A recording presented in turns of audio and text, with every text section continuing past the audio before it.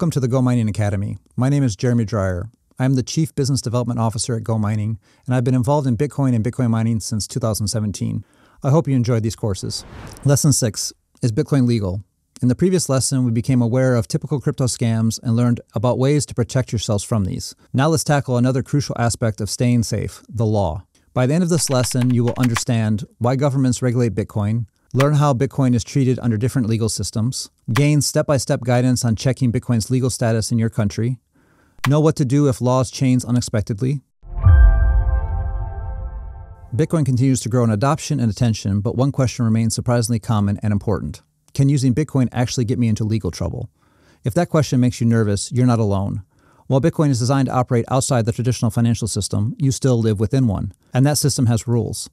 That question is a sophisticated one for multiple reasons. Governments around the world are still figuring out how to regulate Bitcoin.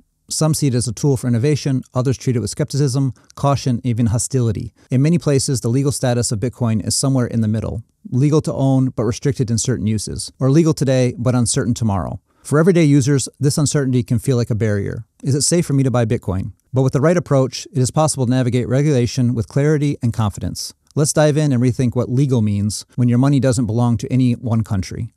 In the traditional financial world, money is government-issued, bank-controlled, and heavily regulated. Currency value is shaped by inflation rates and central bank policies. There's little confusion if it's in your bank account. It's legal. Bitcoin disrupted that paradigm. Now anyone with an internet connection can send or store value independently. That independence challenges long-held assumptions about who controls money and who enforces its rules.